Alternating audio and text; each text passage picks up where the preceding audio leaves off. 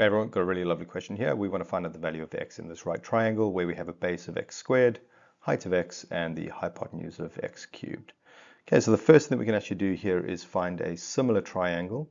And to do that, we can divide each side length by a common value. So in this case, we're going to divide everything by x to get the following.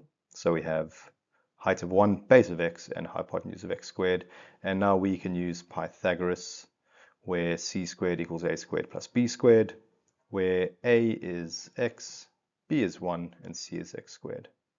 So we get x squared squared, which would be x to the power of 4 equals x squared plus 1. All right, let's set this equation equal to 0 by bringing everything over to the left-hand side.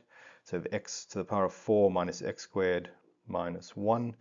And now what we're going to do is we are going to give x squared a value of y, which means that y squared would be x to the power of 4. And now we have the following quadratic equation.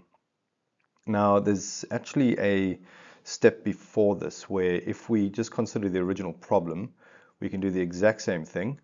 So using Pythagoras, we would get the following, where we have x cubed squared equals x squared squared plus x squared. And we also set this to 0. So we get x to the power of 6 minus x to the power of 4 minus x squared equals 0. And then we can actually factor out the x squared. So x squared multiplied by x to the power of 4 minus x squared minus 1 equals 0. So you can see that we have this expression inside the brackets is the same as this. And we also have x squared out the bracket. So to make this equation true, we can say that x squared equals 0.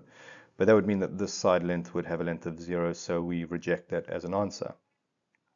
So actually this first step, which is quite a common way to do this, is not really necessary, I suppose. So we could always just jump ahead straight to this one by finding a similar triangle. Okay, so now that we have the quadratic here, we can use a quadratic formula. So where a is 1, b is -1, and c is the constant term -1. And now we can find out a value for y by substituting the values in, like so. And we can simplify that then to y equals 1 plus minus square root 1 plus 4 over 2, which is 1 plus or minus square root 5 over 2.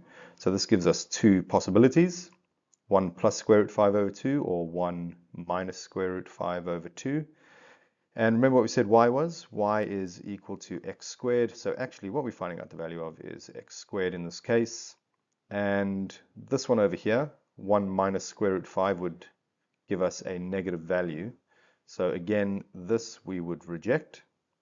And this value here of x squared equals to 1 plus square root 5 over 2. So this would be for x squared.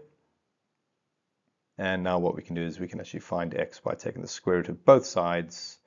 And so what we find out is that x is equal to the square root of 1 plus square root 5 over 2.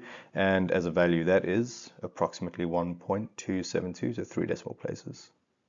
That is a lovely question. As always, if you've enjoyed this video, please consider subscribing to the channel. And if you do have an alternative solution, be sure to pop that in the comments below. Thank you.